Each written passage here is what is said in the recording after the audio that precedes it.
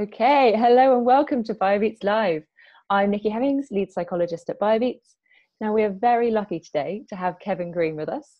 So Kevin is ex-chief executive of the Recruitment and Employment Confederation. He's also ex-HR director at Royal Mail during a large transformation that they went through. And he's also author of the best-selling business book, Competitive People Strategy. Kevin, thank you so much for joining us today, and it's great to have you. I'm delighted to be here. Fantastic. So since our last BioBeats live session, we've had a lot of HR leaders from a mix of different industries emailing with us with their questions. So what we're going to do is pick three to discuss today. So Kevin, are you okay if I just quickly jump in and start with one of these questions? So the first one that I've got for you is, what should HR leaders be focusing on at this moment in time? I think there's two things actually, and they may not seem compatible, but I think it's quite important, and that's the role of HR. One is very much working as part of a business leader in terms of the survival of the business. So, most businesses have given up with profit P&L and focusing on cash and liquidity.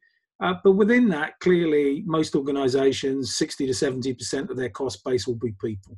So clearly, organizations are making some tough calls around furloughing people, reducing salaries, thinking about different ways in which people are working. So the HR community really need to focus on helping the business make some right decisions in relation to that.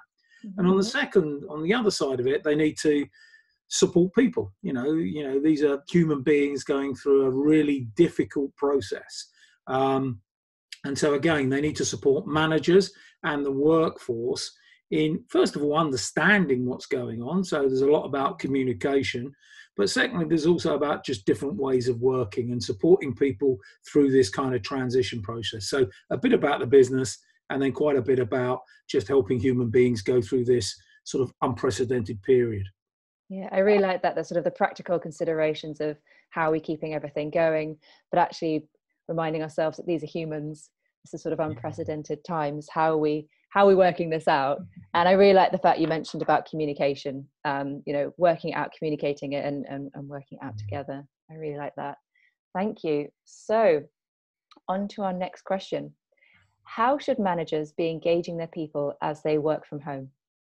Well, I think we've picked up on what the starting point, which is, the first thing is that people are going to have concerns about their livelihood. So again, communication and clarity about how they're going to be treated, whether they're going to earn less money, what hours they're going to work. So being clear about the expectation, I think, is really, really important right up front. Then secondly, again, I think you've got to help people adapt to the new working environment. We need managers to set some precedents about how things are going to happen, how often there's going to be meetings, one-to-ones, the whole thing. But again, I think managers have got a responsibility not just to manage the tasks, but to manage the people.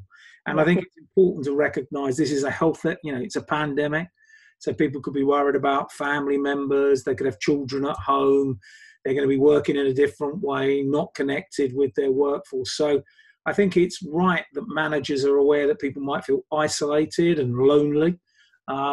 And I think they just need to make sure through things like checking in at meetings and getting people to give a score between 1 and 5 about how they're feeling, that people have got the opportunity to say what's going on for them. And as a manager, if someone does say, this is a really bad day, I'm really not feeling great, then it's their responsibility to pick that up and find a way of dealing with it, whether it's to help, go direct to business support services that the company may have, or talking to HR about how do we support this individual. Nice. Thank you, Kevin. There's a couple of things that I really liked that you mentioned there. Again, picking up about the communication, helping people adapt, and being very clear about expectations. So how often they're having meetings, when they're having meetings. Yeah. I think when everything's changed and it's getting back into these routines and new routines, and having these sort of time points and knowing when you're checking in is really important. But also I think one of those points is that understanding people are people and they have stuff going on outside of their work, and this is very much apparent at the moment, and it's sort of juggling that and recognizing that is a really great point. I had a meeting today with a senior HR, and she had her 2 children. One was on the lap, the other running around in the background. So, Yeah. I think there are some real challenges in Yeah. working in this environment, and Yeah. I do think this whole thing about working remotely is, in some ways, there's a lot of data that shows that 80% of people like working remotely if there's clarity about expectations and communications, and people can feel more trusted. A lot of people feel more trusted by the organization because they're being left alone to get on with it, but it's got to be done in the right way. Yeah, and I like that. And I think the trust also comes down to expectations. When are you meant to be available, at what point, and what are you delivering? And then everything else that can be chaos. You've got kids and dogs running around, but you know what needs to be done, and you know at what time. So no, I think that's a fantastic point. And also you mentioned about a scoring system. Stress can be very hard to talk about, so tell me about that. In the meetings, I'm a great believer in asking everyone to go round the table or to go round the team and just say, how are you feeling? Five's your best day of your life. You're flying. One is it's a terrible day and you're having an awful time. And I think if you do that, most people will be somewhere in the middle most of the time. But occasionally you'll get someone that goes, I'm a 1 or I'm a 2, and I think what you've then got to do as a manager is you've got to double back after the group conversation and just sort of check in with people and go, what is going on? How can I help? And if they agree that someone's struggling, then clearly referral to HR. If they've got some kind of coaching or welfare support, then clearly there may be some help available that you want to give to people, because what you want to do is to support them particularly, and you want to capture these things early before they become absences or people really struggling to do their work. Exactly, a very preventative approach. And I like that scoring. We've previously used instead of mentioning stress or how you're feeling, which can be quite hard for people, it's what's your energy like today. And you can say, cool, I'm a 1 or a 5, and then, like I said, that really important, checking back in with them, following them up as a manager, being that point of escalation, or just asking if they need an extra chat.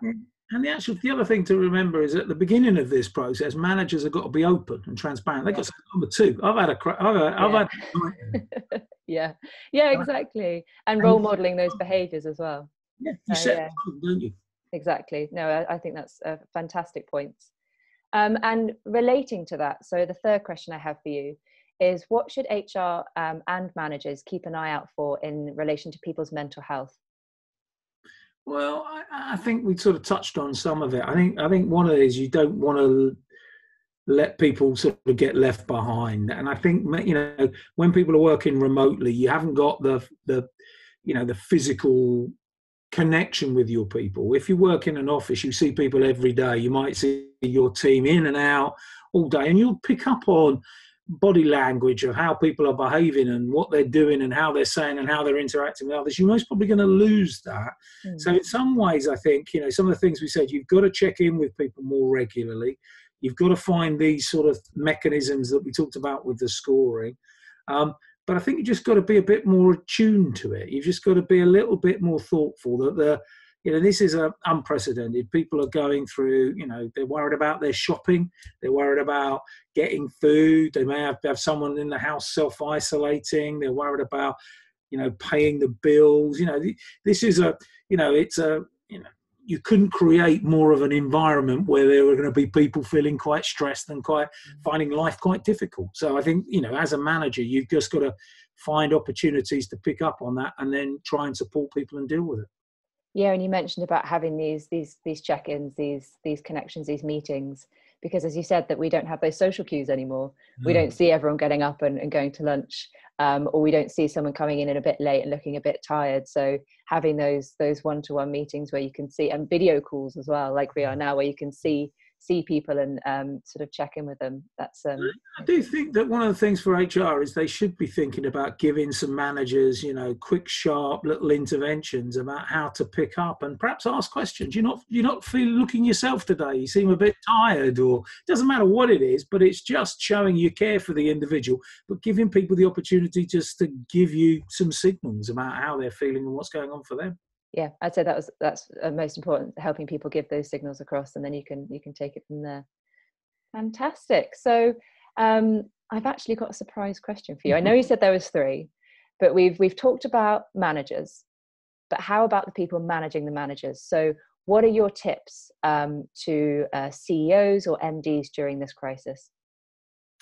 Well, I think there's two. One is I think they've got to focus on the long term as well as the short term. And I say that as a business person, really, because I think there's so much time and attention of surviving and making tough decisions and reducing expenditure and furloughing people and getting loans from the government and all of that, that's a short-term activity. We've got to be thinking, how does the business pan out in the next 3 to 6 months? And you need to make sure that you've got some people working on that. So that's the business side of it. Yeah.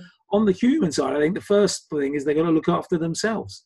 They're leaders. They are under, they're operating in hugely stressful environments. They will have shareholders, they'll have government, they'll have the media, they'll have their reputation and all of that. And, people take this seriously. I think most leaders do take that, I'm in charge of 100,000 people and their livelihoods and their families. So, I think there's huge pressure. So I think they need to think about sleep, fresh air, exercise, eating well. Now, there's no great surprise. So all the things you sort of do the things you should do.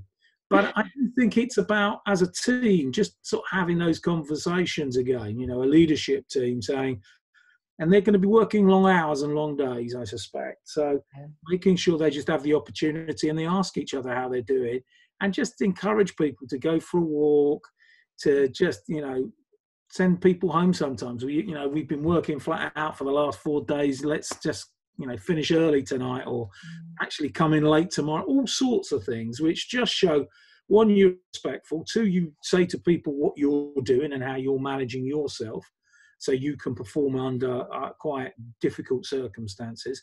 So it gives others the legitimacy to say, can I come in tomorrow? I've got to look after the kids, or I've got to do this, or whatever it may be. So I think there's a bit about recognizing you're managing human beings, and human beings in times of stress behave quite differently, and you just need to be able to think about yourself and your colleagues and just bring that to the front of your mind on a more regular basis. Yeah, I like that, role modeling that behavior, even if it's going outside for a walk, taking calls when you're outside, if that's still a possibility where you are. And it holds you to account. If you're not doing it, then no one else is going to do it. So make sure you look after yourself so you can best help others.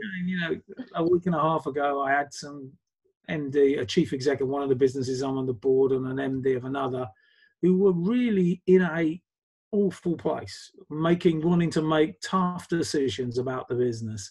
Yeah. And there was two things I said to them. One is, go for a walk, get some fresh air, and calm down, to be honest. And then make a provisional decision, but sleep on it. I'm a great believer in getting people just to spend a bit of time, make the decision the following day. And the other thing is, listen to your colleagues, have open conversation, really listen to what people are saying, because sometimes people get quite myopic when they're under pressure. They focus on just what's in front of them. And sometimes you want to just give yourself a bit of space and a bit of time, get inputs from other people, because you don't want to make poor decisions and then spend a lot of time repenting that you made the wrong call. Yeah, I like that, taking the time. Use the analogy, you need some breathing space, but actually breathing is incredibly important. And during these times, we sometimes do forget to do that. So take a deep breath, sleep on it, and look after yourself. I like that. Well, I'm so sorry, Kevin. It's been great chatting to you, but we've run out of time. So thank you very much for joining us on today's live BioBeats session and sharing all of your knowledge and experience with the community as well. It's fantastic to hear some of your snippets from what you've been up to. If people would like to hear a little bit more about what you've been doing, where's the best place to find information? I think social media. So I'd point people to LinkedIn and to Twitter. I'm sort of active on both. Okay, excellent. And what we'll do is we'll link your LinkedIn and Twitter in some of the show notes as well. Thank you so much.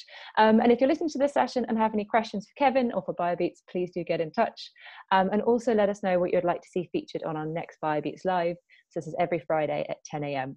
Okay, stay safe, BioBeats community, and I'll see you again soon.